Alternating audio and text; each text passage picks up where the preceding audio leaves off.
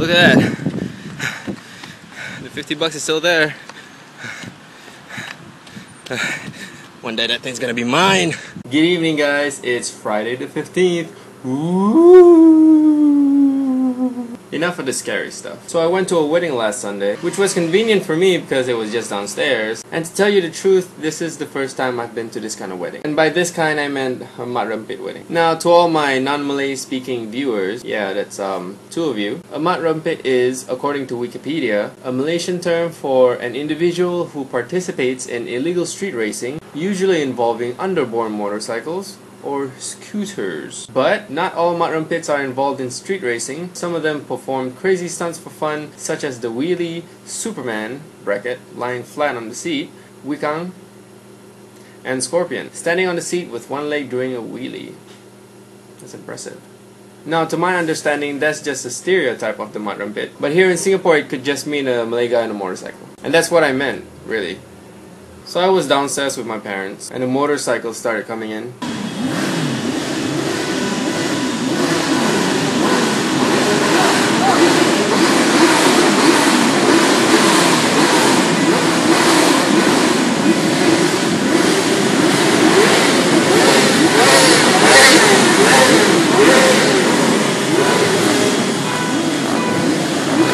And there were two motorcycles that did donuts in the parking lot.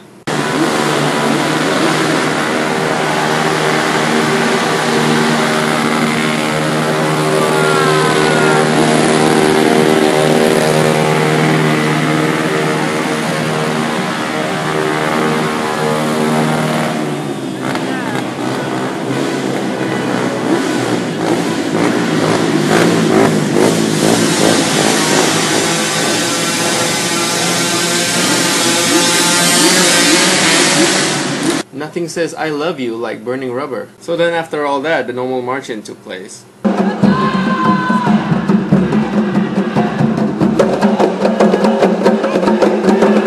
Followed by our very own Hell's Angels.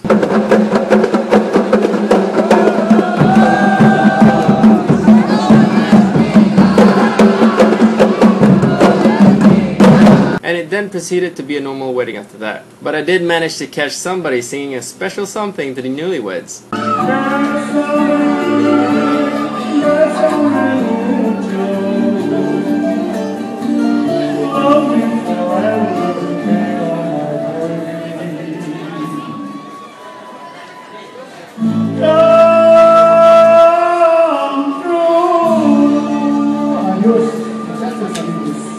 And this is their wedding gift. A little aeroplane. Because the newlyweds are both cabin crew. It's a salt and pepper shaker. I think it's kind of cute. Moving on. Now to the locals who's in the know. Singapore is striving to be the arts hub of Asia. But how do you have that against keeping the city clean? Well, I'll tell you what you get. You get authorized graffiti areas.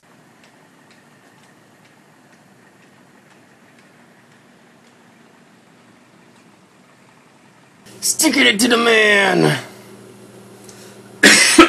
Let's talk about work for a minute. More specifically, my work at a coffee place. So in my place, we have an incentive program, and we have monthly challenges to see who sells the most what. So we also have a picture frame that we hang the pictures of the winners from last month's challenges, and we hang them up. So one of my colleagues was in charge of printing them out, and let's just say he didn't use spell check. Congratulations, Joe Marie, you just made it into my vlog. And this is another thing that I do at work. Moving on. So I was talking to my friend Zulia a few minutes ago, and we were discussing the usage of power outlets outside your home. Is it socially acceptable, or is it annoying? For me, I drew the line. On one side, you have a guy who needs to charge his cell phone, and on the other, you have a guy who wants to use his laptop, so he needs to plug it in. Well, to me, it's more socially acceptable to ask the guy in the shop for their power outlet as compared to plugging in your laptop, because the laptop can wait. Right? The laptop can wait till you get home. That is, if you have a home. Because to me, your handphone is more urgent. You need to stay contactable, you need to contact people.